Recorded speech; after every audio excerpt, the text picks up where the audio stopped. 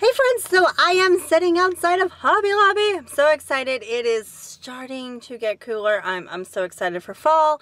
And you know what I really love? I love all of the fall things, all of the crafts, all of the things in Hobby Lobby. But you know, they are so expensive. Like sometimes even on sale, they're still expensive. Sometimes they're a good deal. But a lot of times, yeah. So I'm actually headed in today to see if I can get some inspiration for some dollar store dupes. Because you know what? Sometimes you can do the same thing or pretty dang close to it for a fraction of the cost. Let's see what we can do. Let's see what we find.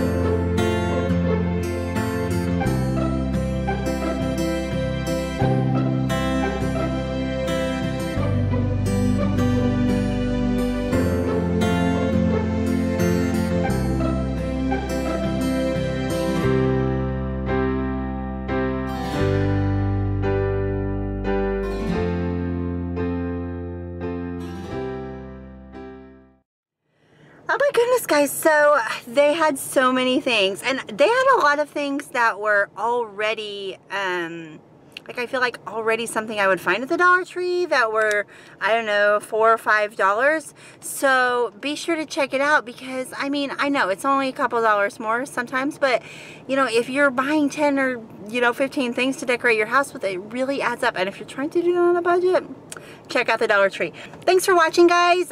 Be sure to check out my videos coming up.